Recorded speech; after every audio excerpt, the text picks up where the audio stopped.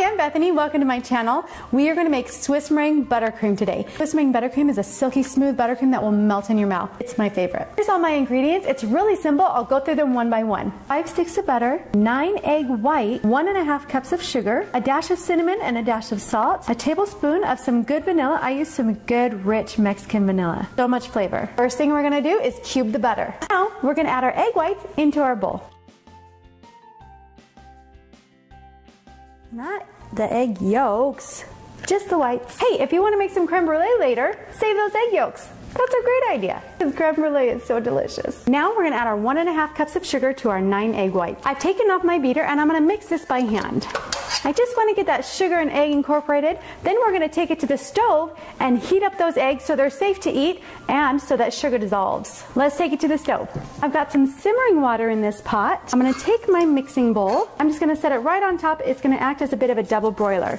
And I'm going to keep mixing while it's on here. I'm going to do this for about 3 minutes. Okay, I whisked this for about 3 minutes and I kept whisking it the entire time so as not to get scrambled eggs. You don't want those. And now I'm going to take it back to my mixer. I've gotten my bowl off the stove and back on my mixer and I've attached my whisk attachment. So we can beat up these egg whites in a nice smooth silky texture.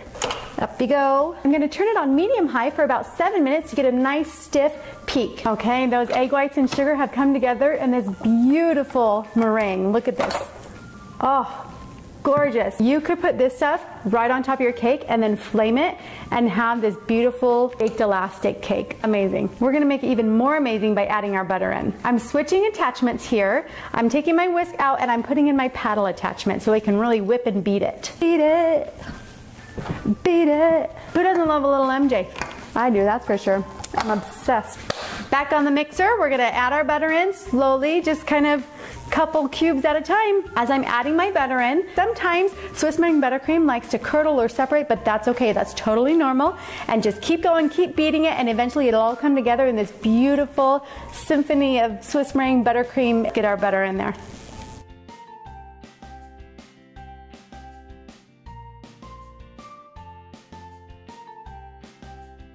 Is how your Swiss meringue buttercream should look. Beautiful. Now I'm going to add my vanilla, my salt, and my cinnamon. I'm going to scrape down the sides and whip that baby up some more. Look at that cinnamon speckled buttercream. So beautiful. And I have to test it.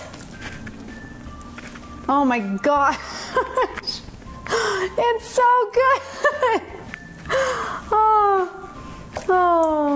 Oh, the cinnamon especially is just intensified and the vanilla is intensified.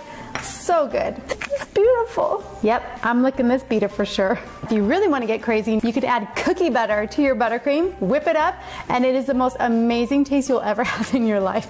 It's so good. Some other ideas, you can add Nutella or cocoa powder, orange zest or lime zest. The possibilities are endless, really. This Swiss meringue buttercream takes flavor really, really well, so it just kind of intensifies that flavor, so it'll be good any direction you go.